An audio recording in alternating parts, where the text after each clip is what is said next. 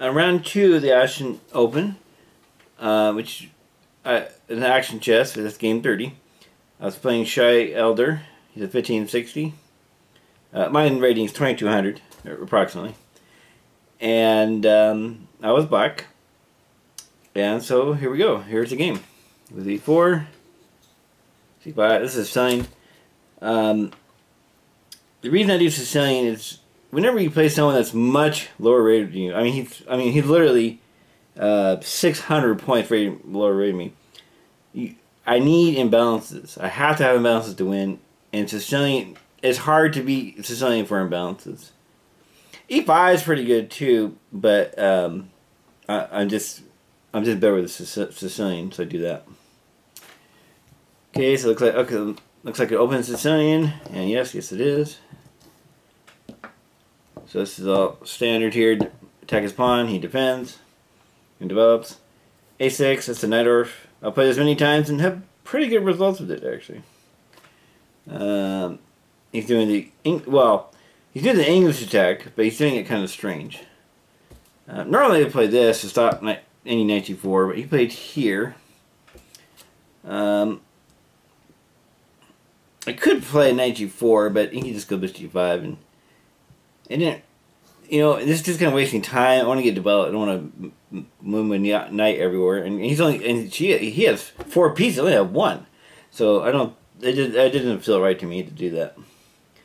So I said, well, this isn't developing either, except it has a threat. I'm threatening his pawn, right? Attack the pawn, knight. He has to move it and then eat the pawn. So I have a threat. Plus, it does actually help me develop because then my bishop can go here and put pressure there, as well as support eventual d5, which, as most of you know, if black can get d5 in successfully, that usually gives him equality in the Sicilian.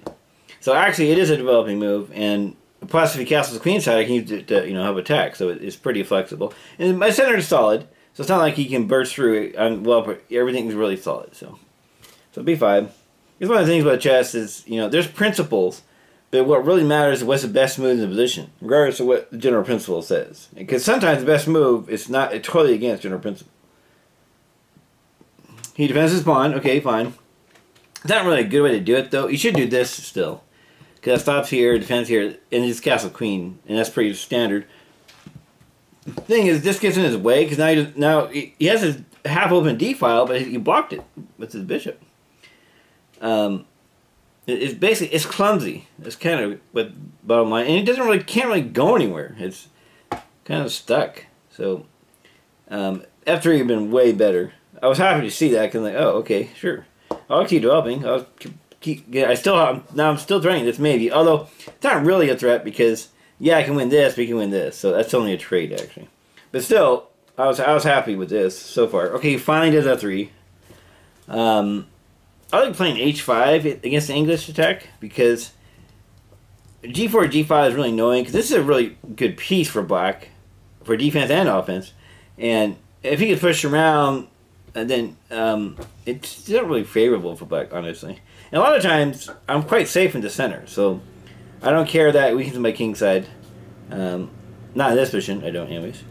So I play h5. And I beat a master playing h5, and so, like I said, it does well. He goes here. He's not even castled, so I'm not. He got moved a piece twice in the opening, and for what? Did not really get anything from that. I said, okay, that's no threat, nothing going on. Okay, I'll keep developing. Get my pieces out. This is a common motif, A4, for the white side, except not in this position. It's not. You do this like in standard shenanigan, where you go bishop e3, bishop e2, castle king side. Okay, this is a very common idea. But the thing is, he probably should castle queen, and of course now he can't castle queen with that move. So it's kind of it's almost like he's mixing systems. So I was like, okay, sure, I'll take your knight. Yeah, thanks. I'm not gonna give him a great squares for his rook. I don't think so. So he goes to the center. Okay, that's good. I'm like, wait a minute. Okay, he's starting my pawn, which I'm like, well, I want to go here. No, knight attacks my queen. That'd be annoying. Here, well, bishop e3 would be annoying. A5 would be annoying too. So no, that's not good. That's not good. Can I just sack it? No, because it attacks my bishop. So no, I can't sack it. I said, well, how about just d5 then? Why not? Because because then the bishop protects the pawn. You can't. There's, you know, I just recaptured the bishop. Okay, this looks okay to me. So I was pretty happy with this position so far out of the opening. I think at least equality. This is the strategical blunder, c4. If I take the pawn, he'd be really happy with that. But I'm like, no way I'm taking that pawn. But the thing is, I can take here, and now, of course, I can't win this pawn because he's pinning my queen, right? So his pawn's safe, but that's not the point. The point is now he has this isolated pawn, so he has worse pawns in the endgame, and I have all sorts of great black squares. So he's going to have serious issues on the black squares, so of course I immediately work on the black squares after he did that. So first thing you do is queen b6.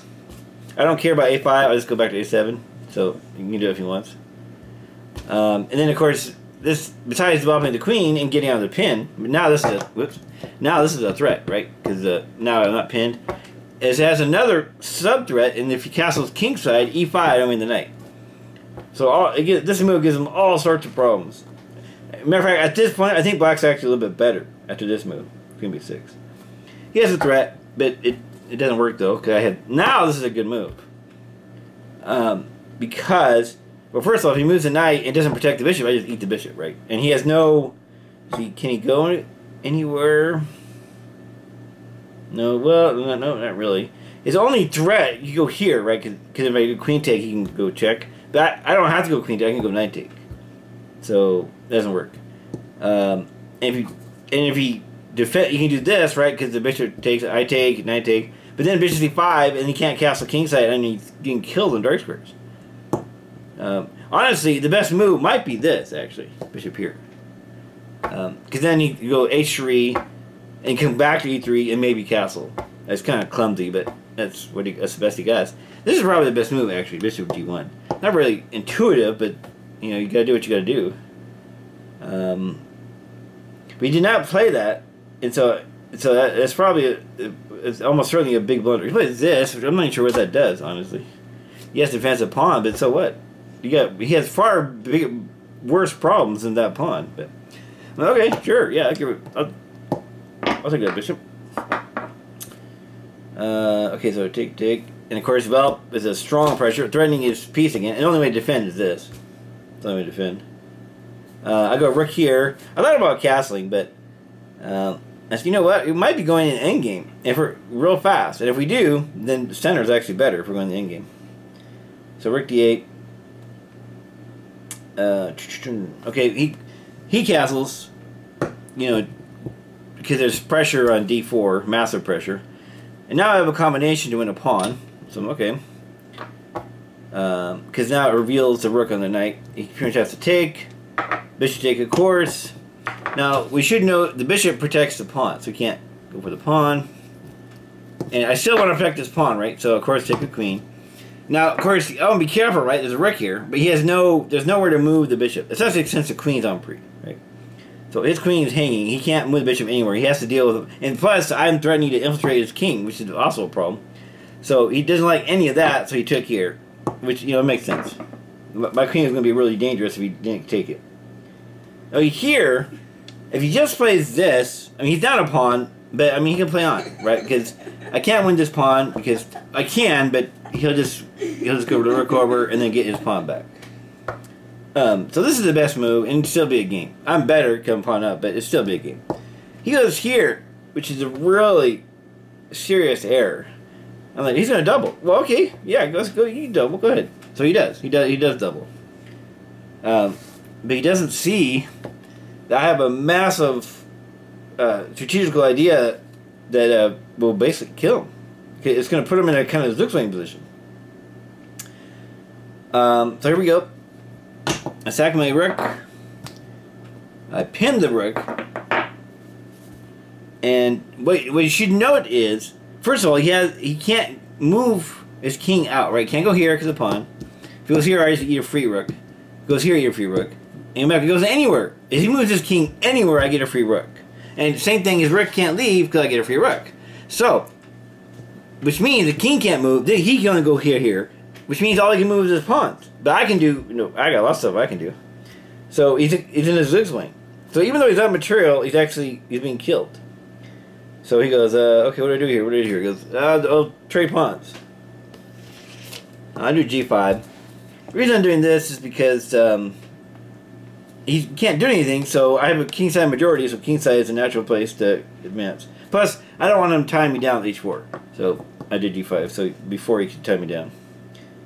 Then he goes here. Now the thing is, when you're up material, I'm not technically up material. Well, I am up material, but when you're up material, a lot of times, it's better to keep your pawns because the more pawns you have, it's easier to queen. Plus, if you win his pawns, then then it's really easy to queen too. So the other thing too is I don't want to open any lines. I mean, yeah, because he might. If I open lines, his rook can move and sacrifice. I mean, you can't save it anyways. Sacrifice it and maybe give me problems. So keeping the lines closed, he basically gets no play. But keeping the lines closed, and so he can't move the rook or he can't go anywhere. So he's moving the pawns. But it doesn't really help him. I go here. And the reason why I did that, because now my king can move. See, now my king can go after these guys. That's the primary reason I did that. And he can really resign here. He goes here. King d7. My king's going to pick up his pawns. My king side can march out well. I can march on queen side too, but I don't need to. And he can't go anywhere. And so what I realized, he's helpless, and so he gives it up. And so he resigned. Which is interesting because he's up in exchange, but not really, because I can get it back anytime I want. So, anyway, that was game 2.